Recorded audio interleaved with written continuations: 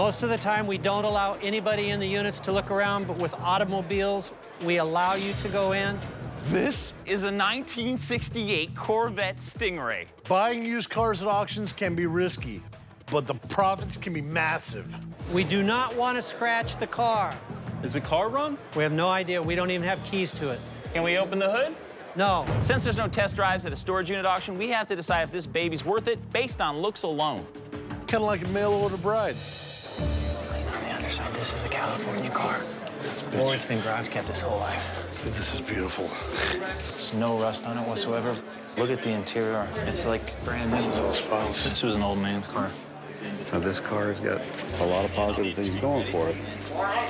Problem is, no T-tops, no rear window.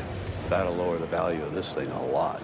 We love vintage cars, but so does Carolyn. And that's fine, as long as she doesn't bid us up for spite on this thing. I wouldn't cost you money just for fun, you know that, right? Are you sure? Yeah, I'm positive. Come on, we got history here, right? You will not be able to pick it So you're up trying to say you like this? I'm trying to say, if you stay out of my way on this one, maybe I'd see clear of bidding against you for the rest of the day. I already have a $5,000 bid, now 6. Got a $6,000 bid, 6, 7. Got a $7,000 bid, now 7,000, 8.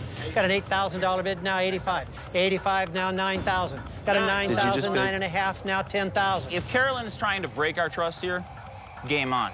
Got a $10,000 bid, now 10,000. How about 10.5? 10.5, now 11, 11, 10.5 once, 10.5 You twice. scornful woman. Sold, 1050. Ton. Do you 2 think tons? you won that one? I was in on that. You need to bid with more conviction. I wish you guys weren't standing next to each other. Are you kidding me? Nope.